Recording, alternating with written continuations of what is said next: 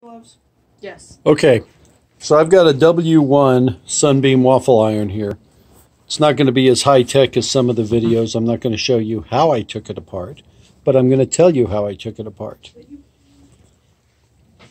My issue was this handle was loose, and it's not anymore. There are two screws that go in right there that are right here. The regular flat blade slot screws. They screw off pretty easily. That gets the front of the that gets the front of the griddle out. But the back of the griddle over here, these holes line up with these hinges. They are held in place by these little thumb screws that go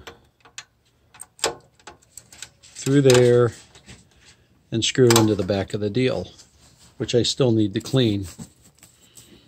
I used forceps to grip the back of the screws and unscrew them, because I didn't have any needle nose pliers. If you had small needle nose pliers, like craft needle nose pliers, those would probably work too.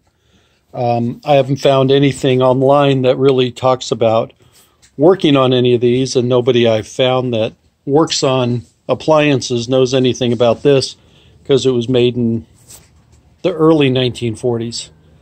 But if you're interested in replacing your handle, because this seems to be a common problem, that's how you do it. You've got to take these,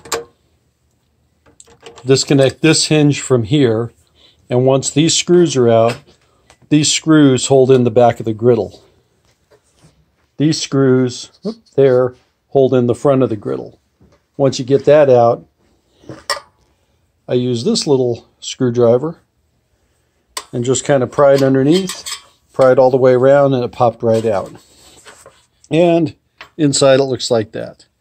There's some screws down there, but I have no reason to take that apart, so I'm not going to, because otherwise this waffle iron works.